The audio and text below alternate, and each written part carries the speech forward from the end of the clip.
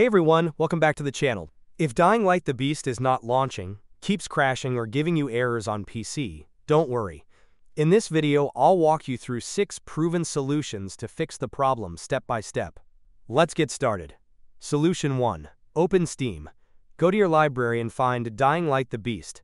Right-click it and select Properties. On the left, go to Installed Files. Click Verify Integrity of Game Files. Steam will now scan and repair any missing or corrupted files. Solution 2. In your library, right-click Dying Light the Beast and select Properties.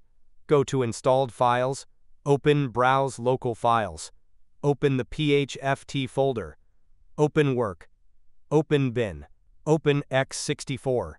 Find Dying Light Game the Beast.exe, right-click it, and select Properties. Open the Compatibility tab. Check Run this program as an administrator and disable full-screen optimizations. Click Apply, then OK, then relaunch your game. Solution 3. Open the Start menu and type Device Manager. Open it and expand Display Adapters. Right-click your GPU and select Update Driver. Choose Search automatically for drivers. Wait for Windows to update your graphics card to the latest version. Solution 4. Open the Start menu and type NVIDIA App. Launch it and go to the Drivers tab. Click Check for updates. If a new driver is available, install it. Solution 5. In Steam, right-click Dying Light the Beast and select Properties. Under the General tab, find Launch Options. Type -DX11 to run the game using DirectX 11. If that doesn't work, try -DX12 for DirectX 12.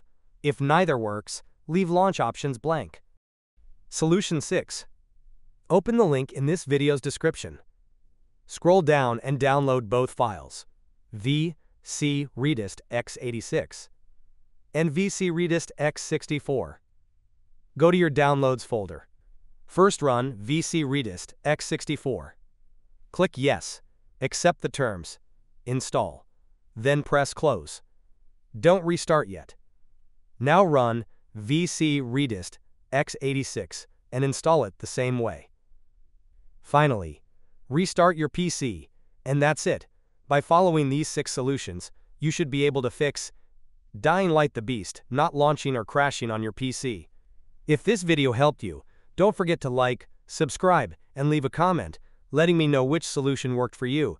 Thanks for watching, and I'll see you in the next one.